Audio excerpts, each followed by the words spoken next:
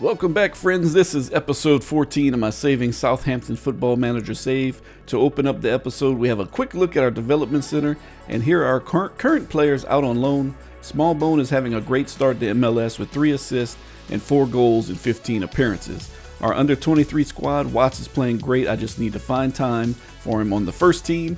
And our under 18 squad is looking great, about 5 or 6 players that have great looking potential.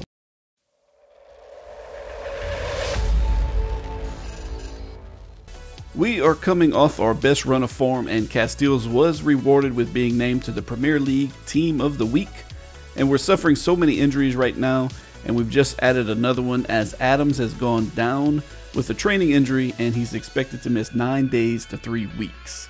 Our players are starting to be recognized for their ability and being called up for international duty. Cunningham has been called up for the Ireland squad. Obafemi and Ferry were called up for the under 21 Ireland squad. And Turkey has called up Yaziki, and now Castiles has been called up for Belgium, which is impressive, to say the least. So another training injury as off-injured Tyrone Mings is down again as we lose him for 3 to 4 weeks with a hernia injury. So the first match of the episode sees us take on Aston Villa at St. Mary's Stadium. Villa will be without Grealish, so that's a huge advantage for us. Shea Adams, Mings, and Yaziki will be out for us. Brenner finished second place for Premier League Young Player of the Month, only behind Sandro Tonali from Arsenal, so great signs to see him performing in the Premier League so quick. And I finished in third place for Manager of the Month. We played 3 matches and won all 3. Nice to be getting recognized after being sacked by Tottenham so quick. Our manager rating is now sitting at A-, and the board is loving it. Our dressing room atmosphere is excellent, and we have very good managerial support for the time being. Bertrand, Ward-Prowse, and Romeu are our team leaders. We take a quick look at our fitness report, and our guys are starting to recover, and we need them back as soon as possible. Yaziki is still a ways off from playing. And here is our lineup as we get ready to take on Villa. Brenner, Redmond, DeGenepo, El Yunusi, Ward-Prowse, Vera, Bertrand, Vestergaard, Bednarak, Walker-Peters, and Castiles in goal. So Redmond launches a pass across the pitch to Walker-Peters, who dribbles into the box and scores even though the keeper got his arm on the ball.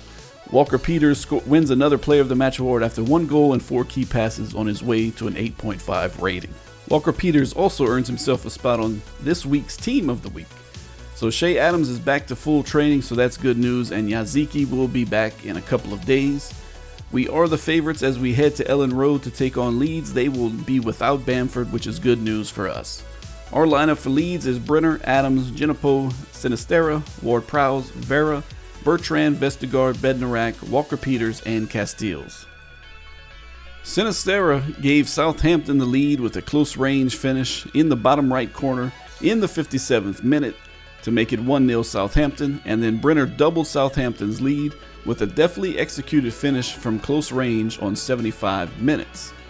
Experienced striker Rodrigo pulled one back for Leeds after 85 minutes with a finish that found its target via the post after a breakaway run to make it 2-1. And then Rodrigo then scored again in injury time to snatch the equalizer for Leeds and to make it 2-2 and leave Southampton with only a point from the match. So disappointing for this result as we end in a 2-2 draw. Shea Adams picks up the Player of the Match, and that's now 10 unbeaten for us with 7 clean sheets. The guys are playing amazing. We now lose Lindulu for the next 4 to 5 weeks to a hernia injury, and Shea Adams bags himself a place on the Team of the Week for the first time this season. And now the board have placed an embargo on all transfer activity until an outcome of the pending takeover is resolved. So the group that is debating taking over Southampton is now saying that they will appoint their own manager if they take over the team. So that is terrible news. Redmond is the one to go down this time. We lose him for 5 to 11 days with a pulled groin. And once again, we are the favorites as we take on Wolves, who look like they will be without Jimenez. Mings is healed up, but who knows for how long with his injury history he's had for us.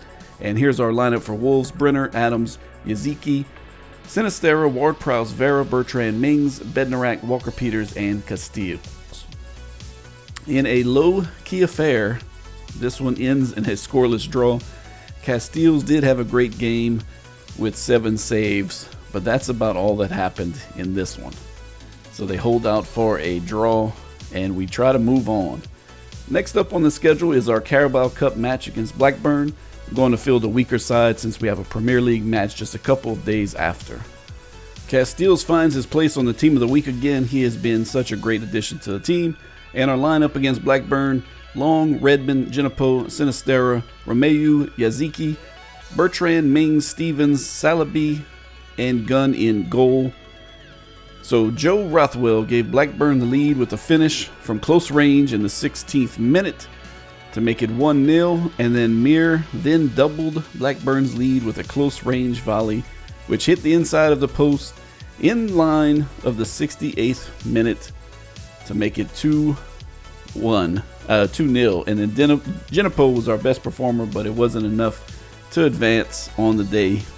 He grabs himself a goal in this one. So disappointing result, and we are now out of the Carabao Cup. So we're headed to Tottenham Stadium for a big Premier League match. Spurs will be without Alderweireld, Lamela, and Reguilon. Our lineup is Brenner, El Yunusi, Yazici, Genipo, Ward-Prowse, Vera, Bertrand, Mings, Bednarak, Walker-Peters, and Casteels.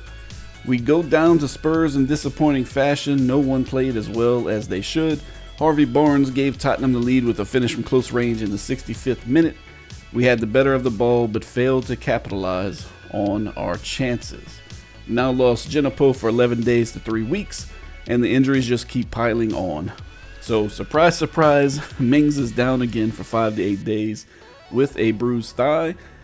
So October did not go as well as September, but we are still in a good place. Next month we take on Man United, Chelsea, Liverpool, and newly promoted Watford. Tap that like button if you'd like to support the channel. Subscribe so you don't miss out on any episodes, and comment below if you'd like to make any team suggestions. So thanks for watching, and I'll see you tomorrow for the next episode.